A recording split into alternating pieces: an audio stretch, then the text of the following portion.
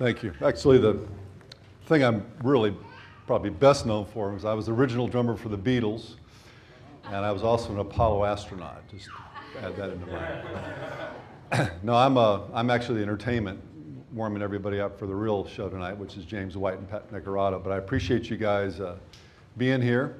And what I want to do, have to move things around a little bit because of some sound issues. We're going to watch a brief clip from the new video that Pat and I are producing called Go Stand Speak. That'll touch on the subject matter for what I want to share with you this evening.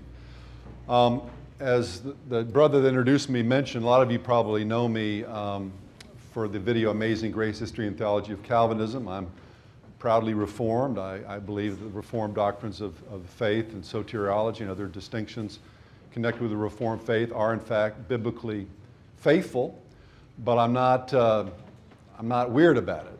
I would encourage anybody that holds to that particular belief system to have a good Wesleyan in their life. And if you're here and you're a follower of Wesley soteriology, you believe in prevenient grace, you know what? That's fine with me. I think there's a tendency sometimes in the church to be more Greek than Hebraic. Hebrews were able to handle antinomies and paradox and things and not worry about it as much as Westerners. We tend to want to compartmentalize things and put everything in nice little neat categories. And I think that can really be a problem. In fact, I really view in some respects this video as being a sequel to Amazing Grace because it's an antidote to it. This is what I mean by that. I have seen in the Reform world a tendency to be overly intellectual, to equate knowing about God as being the same as knowing God. I've seen this in my own life. I got saved, radically saved at 26, with street preaching within a matter of days after getting saved because I was told that's what normal Christians did, and I wanted to be a normal Christian. You know, I was out there excited about my faith, and I did all kinds of crazy things. And then I became, quote, theologically sophisticated. And I started reading the big books. Not that I'm that theologically sophisticated, to be honest with you, but I'm somewhat of a poser. And I began to see in myself and some of the people I hung around with a tendency to talk about God, but not do a whole lot about it. You know what I'm saying? Yep.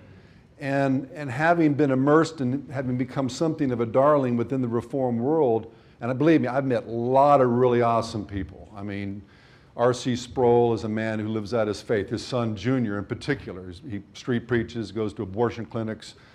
He's really living it out. Some of the other guys that are in the video. But I've also met people that really wouldn't lift a finger to put their reputations or their necks on the line to really serve the purposes of the kingdom. And so I view, when Pat approached me about doing Go Stand Speak, and through that I've gotten to know Jeff and some of you others, mostly Jeff, first time we met, but I watch a lot of him on video now, so I feel like I know him. And I'll tell you, this is what I want. This is what this nation needs in this hour. We're at a tipping point, people. We're at a tipping point.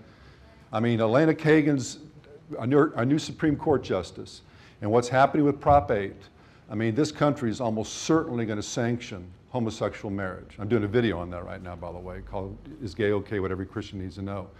And that is the canary in the coal mine, I believe. And we literally sanction same-sex marriage as a nation. We have crossed the Rubicon. We have entered into a place this nation has never known. And we can already see signs of God's sanctions and judgments all around us. But this is a critical hour in our nation's history. And if we don't see the church rise up, if we don't see some fire in men's bones, if we don't see, I view street preaching at this point as like shock treatment, as like something that God is going to do and He's going to anoint and He's going to raise up and send. So we'll see this nation start to rock in a time where it's going to be rocking anyway. So I'm just so thankful for this video. But anyway, the topic is I'm going to share on is my favorite topic in the world. And that is the kingship, the lordship of Jesus Christ over the nations. This is something that you cut me, and this is what I believed.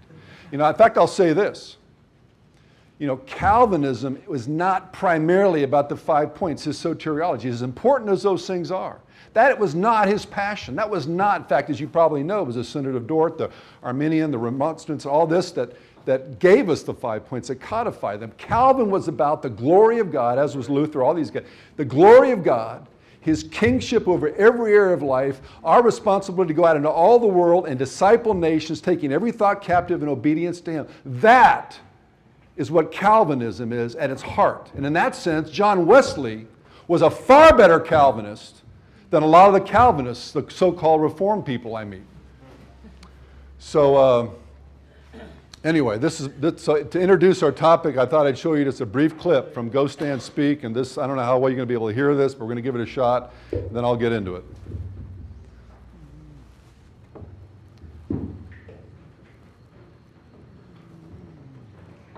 Most Christians know that the word gospel, which is euangelion in the original Greek, the word means the good news. But in the first century, when the gospel was first being proclaimed from town to town and city to city by the followers of Jesus, the word also carried with it a military and political connotation as well. When Peter and John are sent out from Jerusalem by the Apostolic Congress, or when Philip the Evangelist goes out from Azotus to Caesarea, they go from town to town. They go to the synagogue, but not just to the synagogue. They go to the public square. They go to the same place that the heralds would have gone to announce big news, a great military victory, or a change in ruler, a new Caesar. And that's the original meaning of the word euangelion, is it's the proclamation of good news, i.e. we won a big battle, or there is a new person in charge. So in the place where someone would say, Julius Caesar is Lord, or Nero is Lord, Philip, John, Peter stood up on the stone block and said, Jesus is Lord. Christians, ever since, have been doing that same thing. The first proclamation of the gospel is in the public space, and then the church throughout history has always made the proclamation of the gospel in a public place a central part of its mission, because it is a challenge and a proclamation to everyone. It is good news to everyone. It's the proclamation of an event that has implications for everyone. It has changed the world, and everyone needs to hear about it. So, as in Acts chapter 8, when Peter and John were sent by the Apostolic Congress in Jerusalem to present the gospel to villages throughout Samaria, or when Philip left Azotus and preached the gospel in all the towns until he came to Caesarea, they weren't going only from synagogue to synagogue at the invitation of the local rabbi. Often there was no invitation at all. And even more often, their declarations that men everywhere needed to repent and yield their lives to the true Lord of both heaven and earth were delivered in the same places the Roman heralds used when announcing the ascension of a new Caesar to the throne. Town squares, markets, arenas, and major as well as minor thoroughfares, wherever people congregated so that as many as possible could hear the euangelion, the good news, publicly, out of doors, and as they say, in your face. The early Christians and faithful followers of Christ ever since were, in the words of the Apostle Paul, not ashamed of the gospel, for it is the power of God for salvation to everyone who believes. Okay, what I want to talk about is what I believe is the ultimate mystery behind all the mysteries of the Bible, which basically deals with the kingdom of God, the lordship of Christ, his intent and purpose in creating a bride to redeem the bride and betroth himself to the bride. And this weaves itself into virtually every nook and cranny in the scriptures. Once you start seeing it, once you start smelling it out, it's everywhere. It is everywhere. We're going to look at that. I want to begin as kind of a prayer in Ephesians 1, where Paul was speaking to the church at Ephesus, which of course was an intellectually sophisticated city. We know in the book of Revelation that the Ephesians were people that understood doctrine well. They were very knowledgeable people for the most part. And yet Paul talked about something that went beyond mere knowledge, something that you can suss out with your rational minds. He talked about the need for a spirit of wisdom and revelation and the knowledge of God, that the God of our Father, Lord Jesus Christ, the Father of glory, would grant unto us something supernaturally that would just work up in our spirits and open up our spiritual eyes so that we would know what? The hope of our calling. The hope of our calling, the surpassing greatness of his power in us who believe in the glorious riches of His inheritance in us. This is not something you can get with your rational mind, people. This is something the Holy Spirit has got to reveal to you. Then he goes on to say, which He worked when He raised Jesus from the dead, raised Him up and seated Him with Him in heavenly places far above all power, principality, and rule, and gave Him a name above every other name.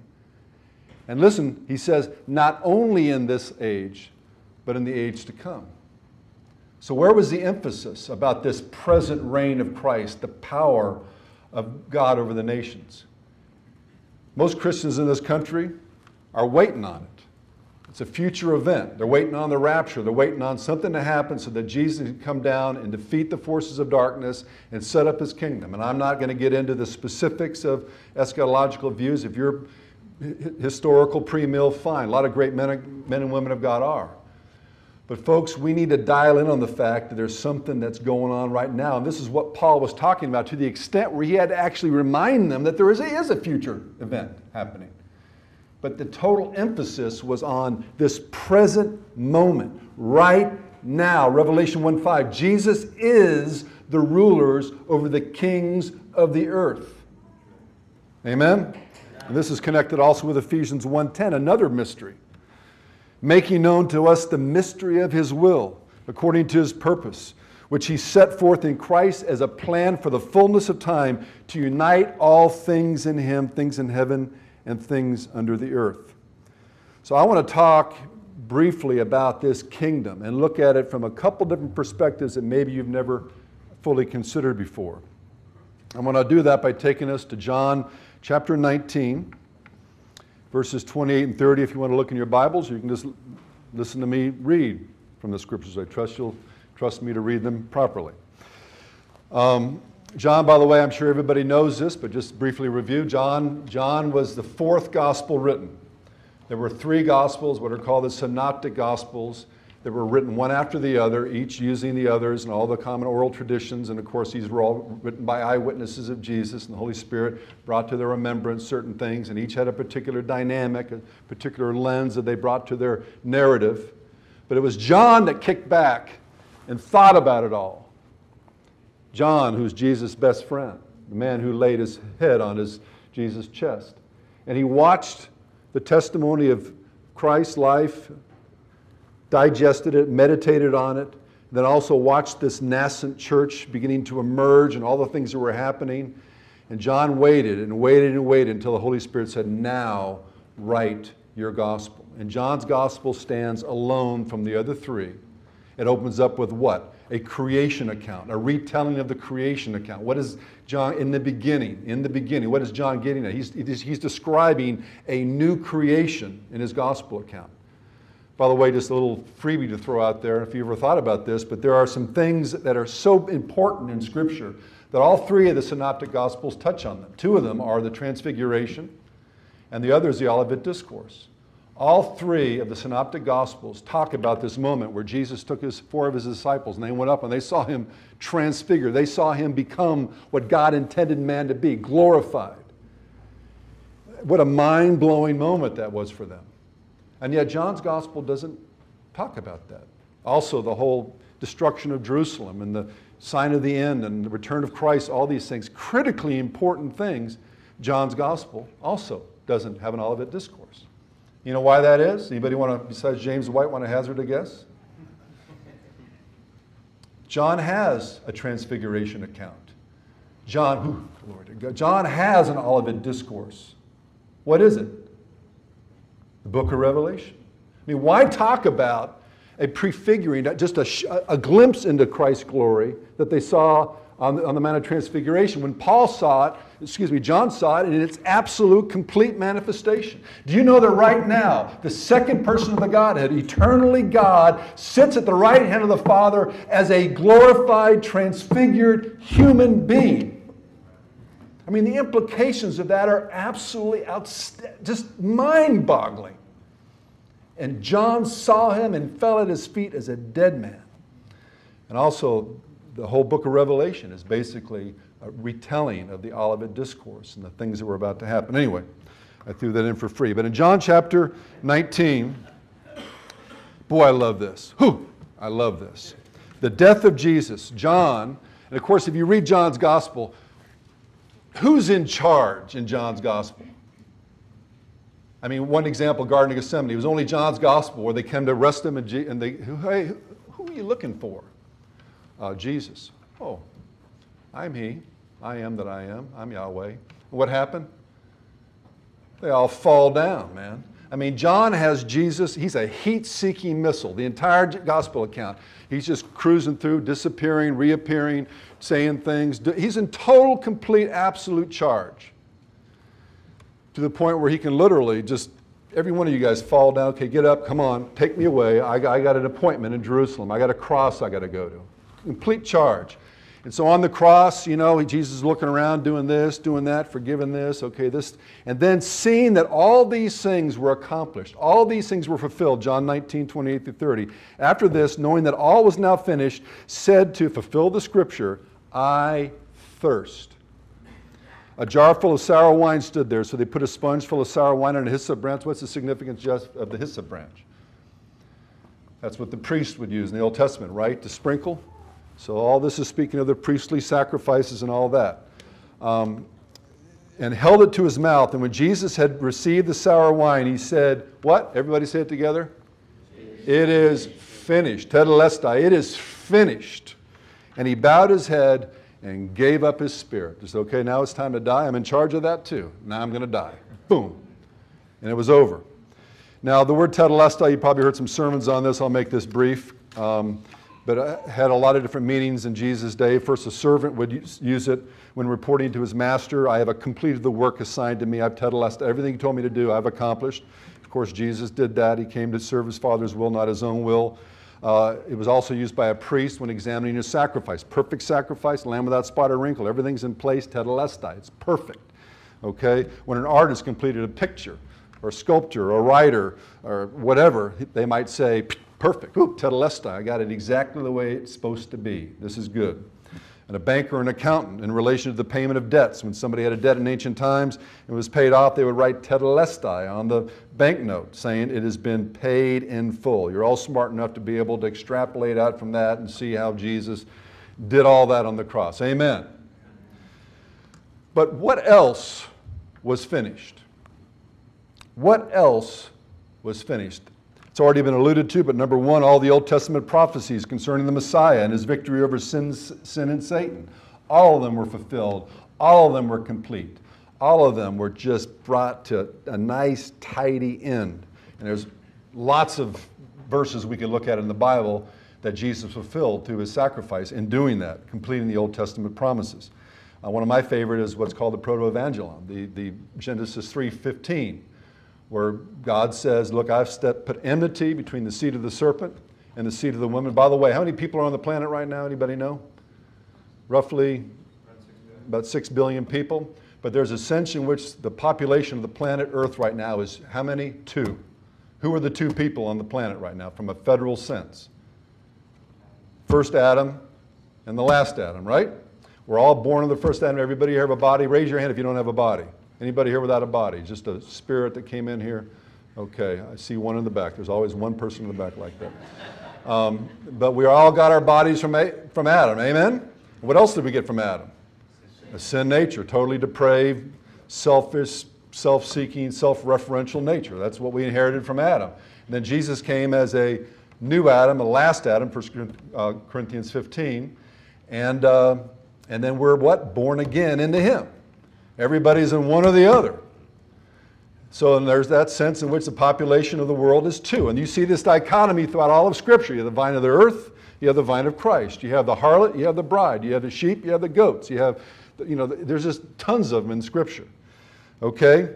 But I love this. God says, okay, I've set the seed of the woman and the seed of the serpent. And I've set enmity between the 2 of them. And we see it all around us. And this whole thing, the Prop 8 and gay marriage, is only going to really clarify on what side of this fence people are on. And I'll tell you, folks, there ain't too many people on our side on this one. And the problem is that a lot of the people on our side don't really know how to be effectively on God's side. They got all kinds of weird ideas in their head. They use the wrong scriptures. There's a lot of, that's what this video is about, is equip you to be really ready to deal with this particular issue. Because it's a thorny one. It's a big one. But I love it. He says, I've set enmity between the two of them, but what's going to happen? The seed of the woman is going to crush your head. Now, you're going to bruise his heel, or crush, the same word in the Hebrews used. But whatever happened to Jesus' heel, which was horrific, I mean, the way he suffered was unbelievable. That's 10 sermons just going into what he did on the cross and why he wept blood and why he said, Father, if there's any way, take this cup from me. Because what he went through on the cross, we'll spend all eternity plumbing the depths of it. But whatever happened to him on the cross, guess what happened to his heel? Happened to Satan's head. And how many people would rather have your heel bruised or your head bruised? I mean, is Satan alive and well on planet Earth? Somebody please help me out here. Is he alive? Yes. Is he well? No. He's walking, he's got a deathly head wound. He's staggering around, and the only reason he has any power at all is because we give it to him. Half the time. Okay, number 2, all the types and typical prophecies under the Old Testament law were finished, abolished, and explained. Jesus became, for example, the bronze serpent on the pole in Numbers 21.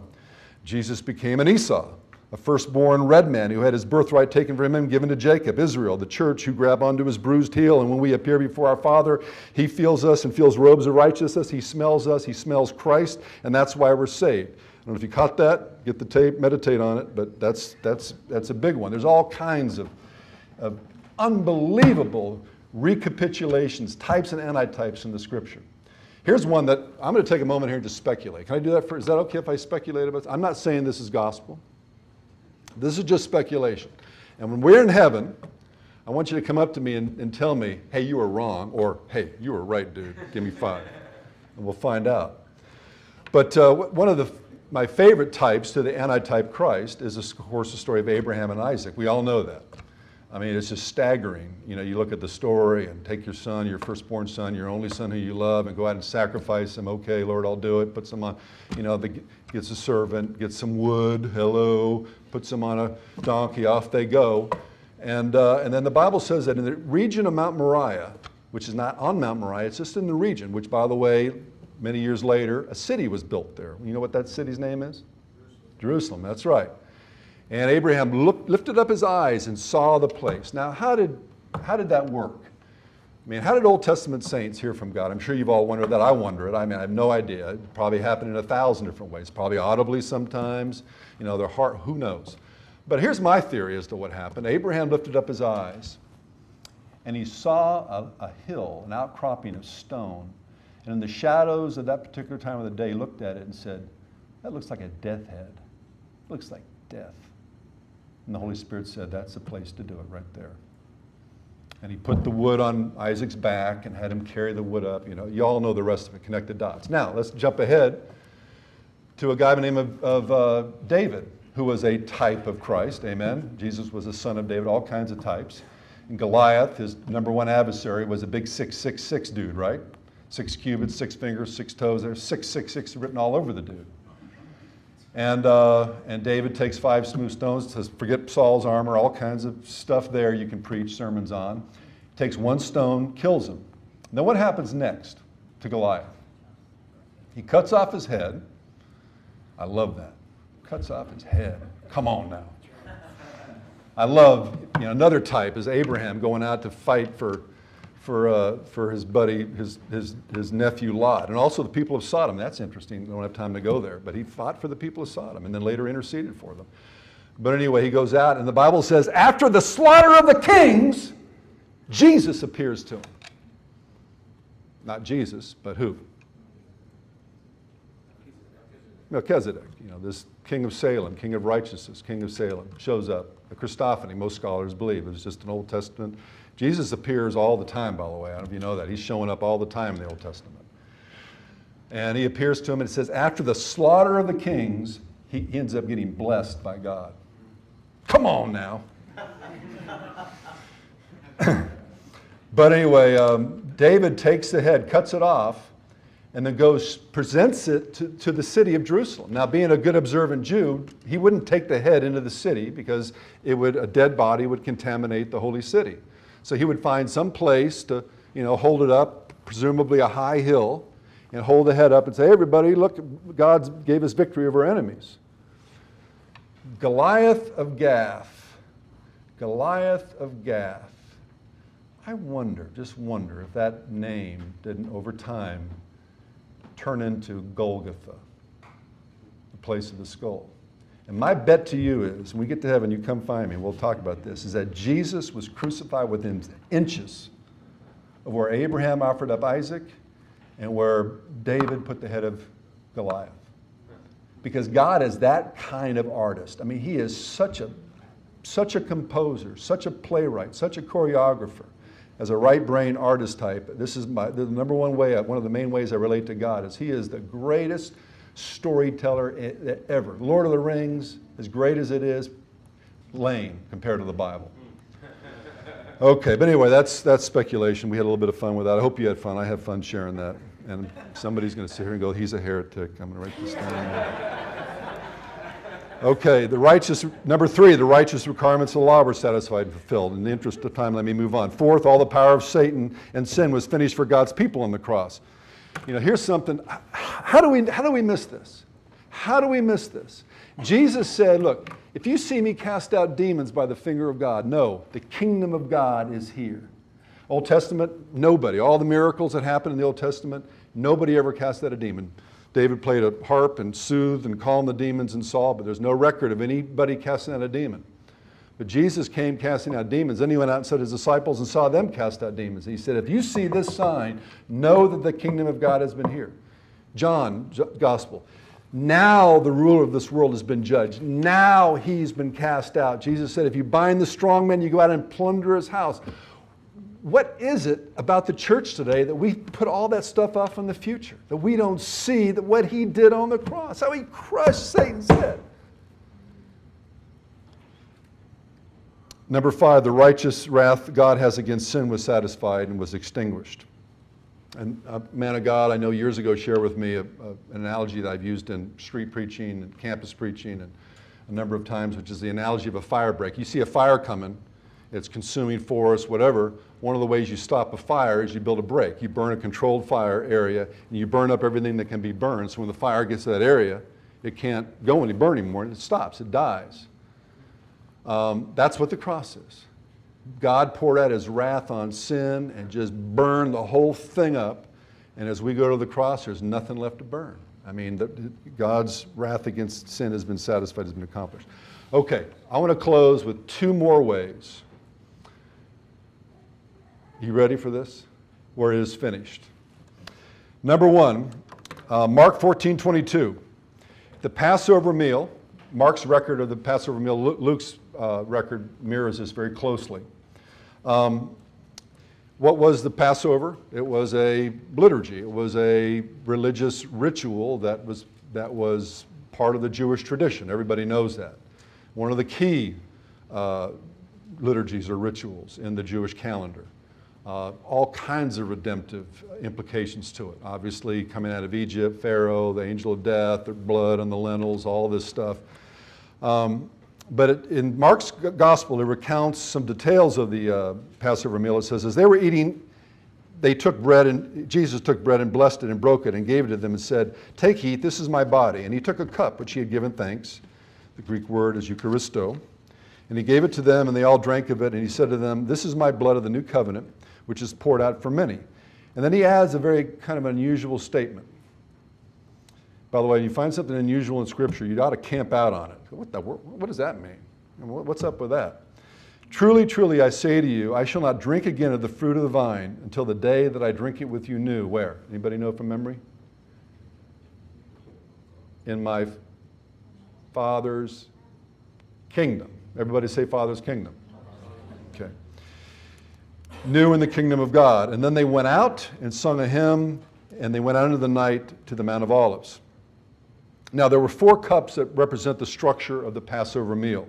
The first cup is the cup of blessing, the festival day. It's called the Kiddush cup. The second cup of wine, this is what Jesus went through. He was an observant Jew. He went through this standard liturgy that every Jew went through. They all knew it like the back of their hands.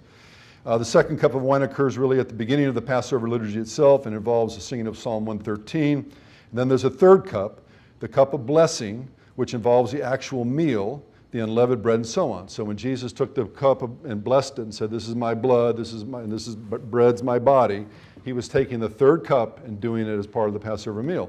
Then they would sing more songs, the Hallel Psalms, Psalm 114, 115, 116, 117, 118. And then having sung those psalms, you would then immediately proceed to the fourth cup, which is the climax of the Passover meal. And the stuff I can go into, just in interest of time, I'm not going to go into it. Just keep it at the fourth cup. So when Jesus said, "I will not drink of the fruit of the vine until I drink it with you new in my Father's kingdom," what was he doing? He was stopping the Passover liturgy. He was interrupting it. And to an observant Jew, they would go, "What in the world is he doing? We sang the songs, now we're supposed to take the fourth cup." He said, "No, I'm not going to drink it with you. I'm not going to drink it with you until I drink it with new in the kingdom of God, new in my Father's kingdom." Okay. Then Jesus goes out, Gethsemane, we already touched on that, goes to the cross, heat-seeking missile, got to do this, got to do that, okay. Seeing that all these things were fulfilled, he said, "I thirst." And they came and they dipped sponge into sour wine, fruit of the vine. Anybody here getting goosebumps besides me? The fruit of the vine. You guys get goosebumps? All you tight reform guys. He dips the sponge into the bitter wine. For Jesus, it was a bitter cup. It was a bitter, bitter cup. And nonetheless, it was the fruit of the vine. And then he said, "It's finished." What's finished? The Passover meal's finished, which means I will not drink it with you until I drink it with you new in my Father's kingdom. Now, this is not putting off, minimizing in any way the future return of Christ, the ultimate consummation of the marriage supper of the Lamb, all that. That is still out there. It is what all of us long for. In fact, it's what we are looking forward to and hastening. This is what gets me about people that give me a hard time about not thinking Tim LaHaye, and who I know and is a great man. I mean, Tim LaHaye, I'm not fit to untie the laces of his shoes. Let me just say that. He's an awesome man of God. But I think his eschatology is abysmal. And but the accusation is often made that, well, we're not longing for the return of the Lord. I'm going, what are you talking about? What are you talking about? I mean, this is exactly what I'm doing, because there's an ark that has to be built. It's like the days of Noah. There's an ark that has to be built, and all the elect have to be brought in, and there's things that have to do. If you really long for the Lord's appearing, there are nations to disciple. What is it about today's church? We're the only team on the field that says, "Coach, can I get out of the game? I'm on out of here. Don't have me on the field anymore. Woo, get me up in the stands." Why? Is it any wonder we're losing? I mean, is it any wonder we're losing this nation? Listen, folks, this is not Satan's fault. This is not Satan's fault. Now, it is in other parts of the world where Satan has not yet been bound by the gospel preaching, where he's still being given, he's ultimately bound by Jesus, but he's still, because the gospel is not being preached and the kingdom of God has not salted that area, that he still has a measure of authority, and you see all kinds of dark, demonic things going on. And it takes a while for the leaven of the gospel to get in and leaven the loaf and start creating Christian civilization. But that's not our excuse in America. We've had men and women that have gone before us, that have laid down their lives, pledged their lives, fortunes, and sacred honor, imperfectly though they did it, to create a Christian civilization, and we have ruined it in almost just one generation. And we're going to have to give an account for it. Do you know that you will be judged as an American? I mean, and I don't get all this. I don't understand how all this works. But the Bible makes it clear he's going to judge the nations, and we're going to have to give an account. Obviously, it's not a judgment of condemnation, but we're all going to appear before the bema seat of Christ. We're all going to give an account. Like Paul, I'm looking for a better resurrection. I'm trying to sanctify self-interest. What can I do to be faithful to God? Because as stars differ from stars in glory, so shall our resurrection bodies will be.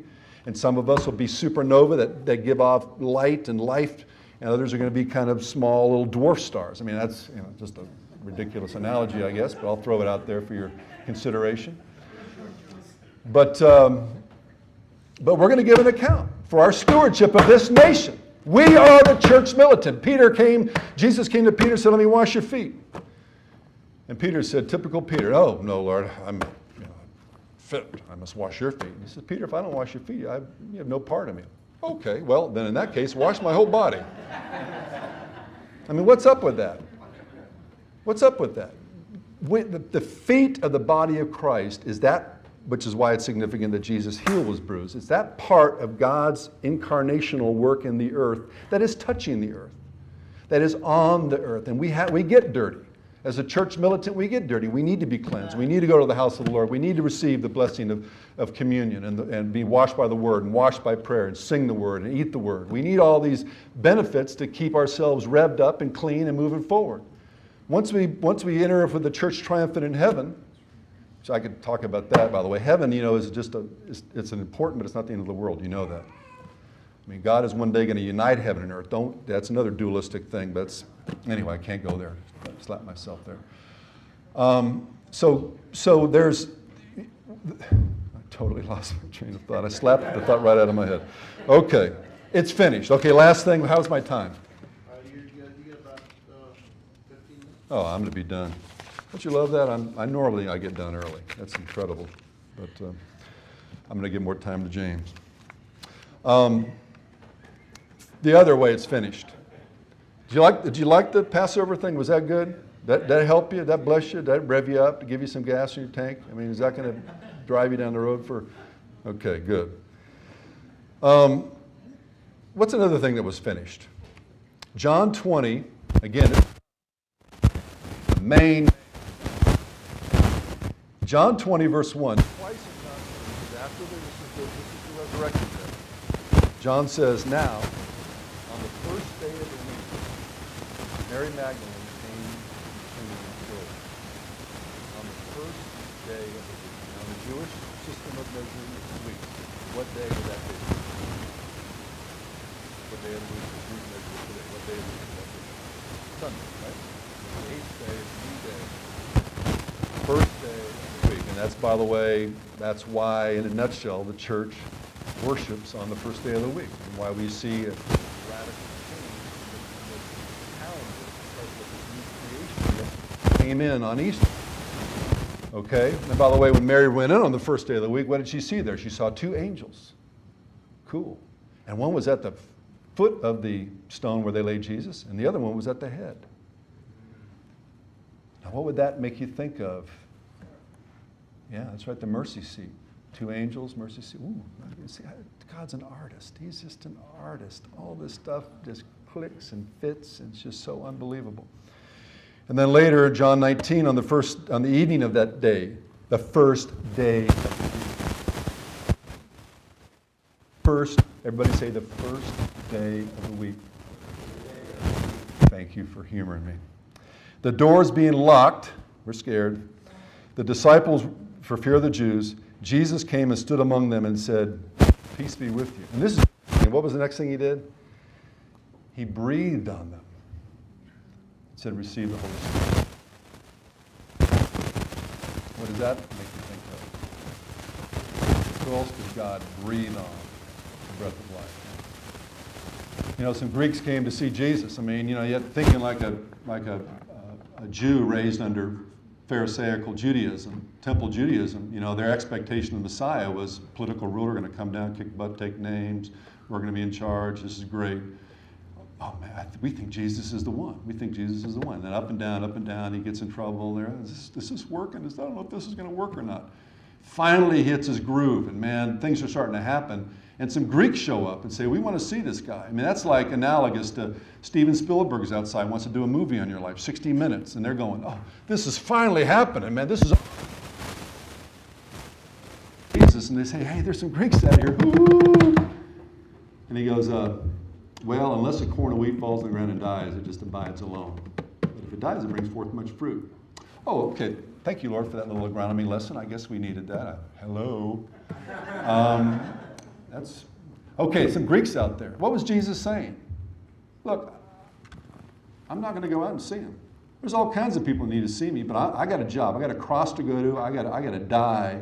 But I'm going to raise up people. I'm going to send up Saul of Tarsus. I'm going to knock him off his horse and redeem him, and I'm going to send him to the Greeks and other people along with him. I got a plan for the Greeks. It's to reproduce myself in this new race or of people called the redeemed. So Jesus in the upper room breathes on the disciples, and they become new creation people. Okay, so on the first day of the week, Sunday. Now let's back up I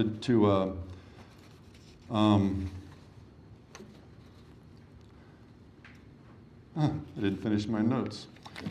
Well, what do I do now, Lord? No, I'll do it from memory. In John 18, which was the account of, is it John 18 or John 19 is the account of the pilot? John 18. Jesus appears before Pilate as the consummation of the Adamic race, the perfect Adam, the one who did not, by the way, backing up, Adam, was, well, I won't go there. Okay, so Jesus shows up, and Pilate says, "Behold the man," or literally, "Behold man. Behold man." So Jesus stood before Pilate as a consummation of the first creation, as the perfect Adam who was obligated to fulfill the law because Adam ate of the tree of the knowledge of good and evil. The one thing that Amazing Grace went into this to a little bit, the one thing that Adam got that was like God as a result of his rebellion was moral knowledge, because the Bible says they become like us, knowing good and evil. Problem is, Adam wasn't ready to process that aspect of God's nature. He wasn't mature yet. He needed to live and function in the garden and eat from the tree of life and walk with Jesus in the cool of the day and learn and grow until he would, I believe, he would have reached a point where God says, okay, now I'm going to unveil this next aspect of my character to you in preparation for my end game, which is to have you rule and reign over a new creation. So now you can eat of the tree of the knowledge of good and evil. But he jumped the gun, ate of it, and now he was obligated to fulfill perfectly moral righteousness by perfect obedience, which of course he was miserable at doing. And everybody has been miserable at doing, but Jesus did it perfectly, fulfilled the law perfectly. So now he stood before Pilate, representative of human government,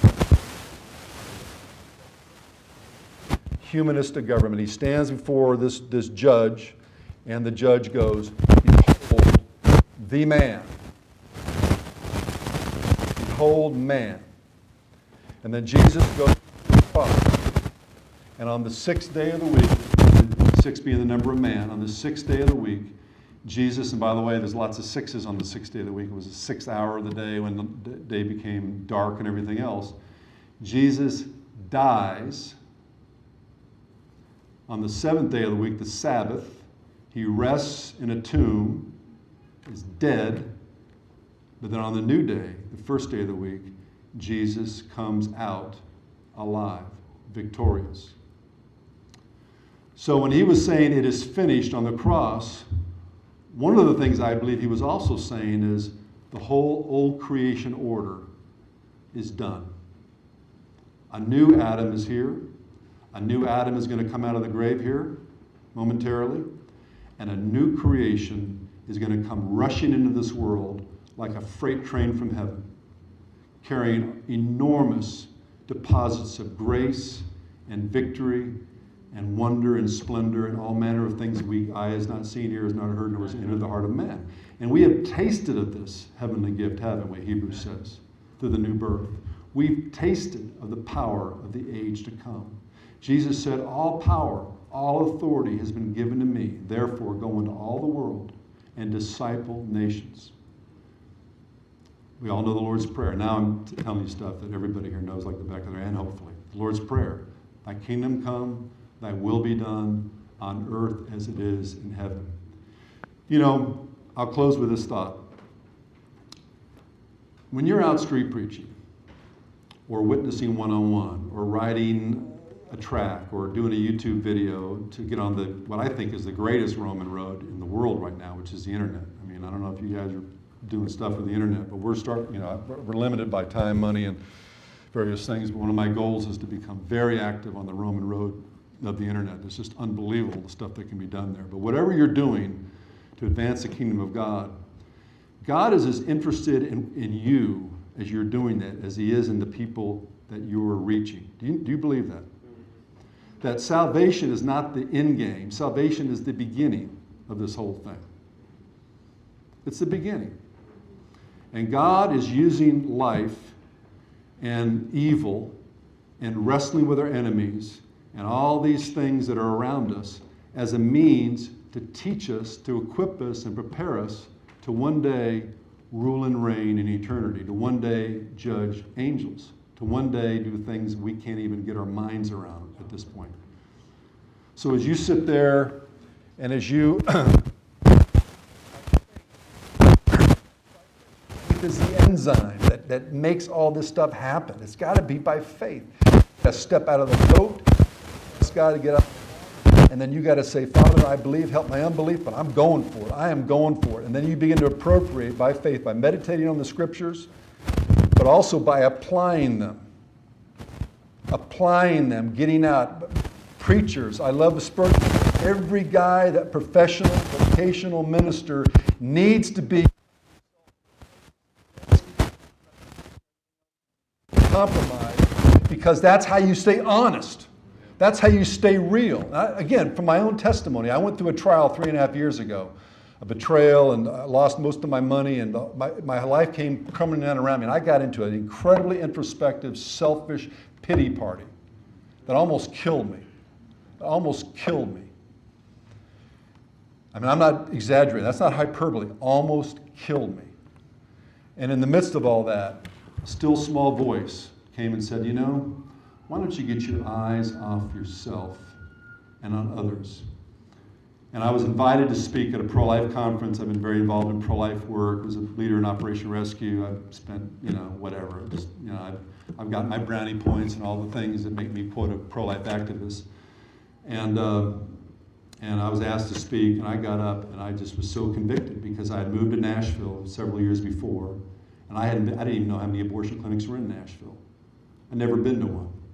And that was unheard of for me. I was the guy that landed in the city and organized Christians and went out and stuff. And I was in Pensacola. I knew Paul Hill. And I got burned bad. And all pro-life activity in Pensacola got shut down because 2 abortion doctors were demonically assassinated by Christians who, supposed Christians. I don't know. I'm not judging their hearts, but, it was just a mess. So I had some reasons to be a little bit gun shy. At the end of the day, I didn't have a reason. And I got up in front of a group of people and said, I know you all think I'm some kind of hero or whatever. I'm not. I'm a hypocrite. But I'll tell you what, I'm changing today. I'm going to go back to Nashville I'm going to find out where they are. I'm going to be there. And that was 3 years ago. And I'm there a lot ever since. And I found that by doing that, all my theology, all my videos, all the stuff that means nothing unless I'm out putting it in practice. And I believe that if pastors would do that, their sermons, as Spurgeon said on Sunday, would be 10 times fiery, and we start to see revival. Father, Jesus, we thank you that it is finished in ways that we'll spend eternity plumbing the depths of. It's finished. You are our hero. You're our elder brother, our Lord, our husband. You're our everything. And we proclaim that you are Lord over heaven and the earth, and that you sit at the right hand of the Father as a glorified man, and you extend your scepter over Zion, and you tell us, rule in the midst of your enemies, and don't give me any excuses. Everything pertaining to life and godliness has been freely given to you. You can say to this mountain, be removed and cast into the sea. If you say it with faith and don't doubt, it'll happen. That the mountains of abortion, the mountains of sexual confusion, pornography, unbiblical divorce, the mountains of the sex trade, the mountains of the oppression of the poor, all these things can come down. That justice can come, that heaven can come on earth as it is in heaven, because that's what you told us to pray and work towards. And whether our lot is simply to be martyred and let our bodies be part of the barricade that people following behind us crawl over as they take back the nation, whether America's footnote in history is this is what happens to a nation who forgets their God, and that other nations down the road say, well, let's not do what they did. That's fine. In the end, we know you're going to be glorified. But Father, we're here to say, send us, use us, anoint us, empower us, keep us from presumptuous sin, keep us humble, keep us broken for this world, keep us broken for the lost. But send us, Lord, in Jesus' name. Amen.